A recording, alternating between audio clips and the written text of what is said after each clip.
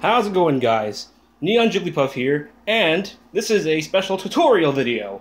Now, you might be thinking, Nintendo Switch is a great console, and you would be right by saying that. It is an amazing console, but it's still super new, and there's not really much to do on it. Like, there are, pretty good games on it, but there isn't a lot of games out for the console just yet, because a lot of the games still have yet to come out, whether it be in a couple months, or, well, yeah, they're all months away. But anyway, that problem is going to be no more because I found out how to put movies on your Nintendo Switch, as you saw from the I almost said the thumbnail, the title and the thumbnail.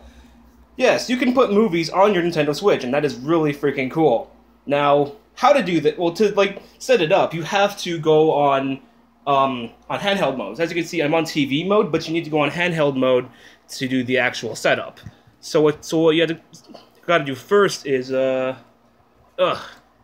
get your Joy-Cons out and simply attach them to your Switch like you normally would, which is really obvious.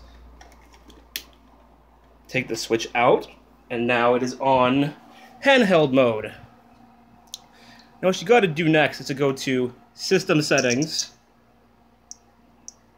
scroll all the way down, where is it? To TV Settings, right? TV Settings.